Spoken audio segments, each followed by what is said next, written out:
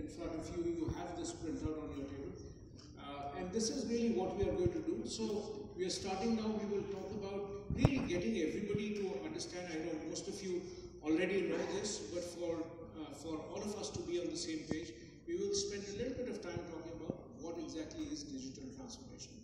So when we say that, what does it really mean? So we'll see some videos, some kind of a thing. And then we will talk about a methodology that I want to get you introduced to. It's called, large-scale interactive process. How many of you have gone through the large-scale interactive process? I understand many of you have.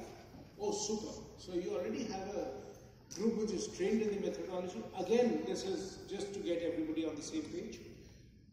As you know that, in this methodology, it talks about first getting your anxieties, your dissatisfaction, your concerns, all of it, putting it on the table.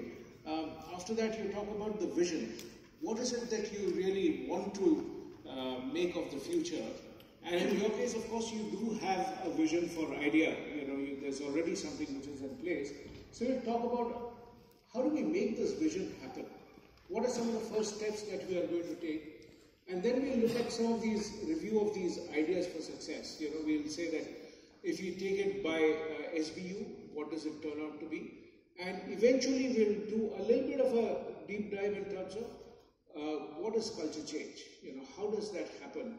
And is there a simple method of driving change in large organizations? So, and then we'll end with the 60-90-day commitments. We'll end at 5:30. So that's really the nature of the day as we planned it out.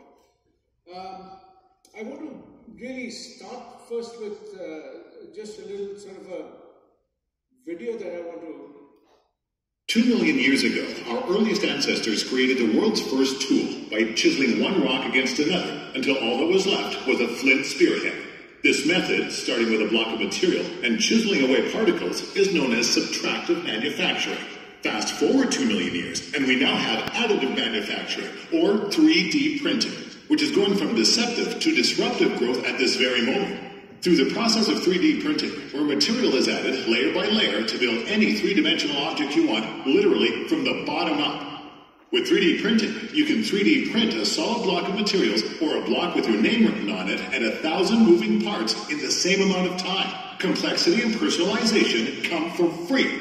Soon, instead of ordering, say, a new iPhone case off Amazon and waiting 24 hours for overnight delivery, you can just download a file and 3D print it on your desk.